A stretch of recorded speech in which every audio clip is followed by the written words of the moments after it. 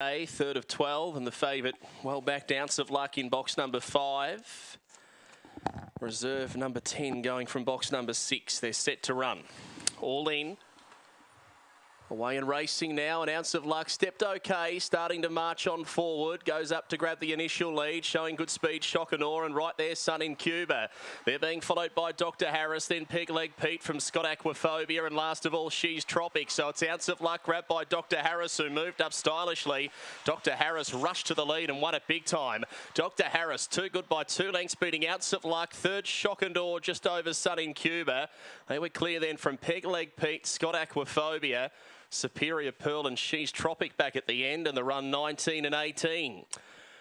So Dr. Harris, number 8, just moving down the outside and moving really, really well too. Number 8 first for Judith McMahon, wearing down 5 Ounce of Luck, 3 Shokanor. And the 4th number goes to 2, and the time is very quick. They're going to run some time with that tailwind today. 19 and 14 the gallop here.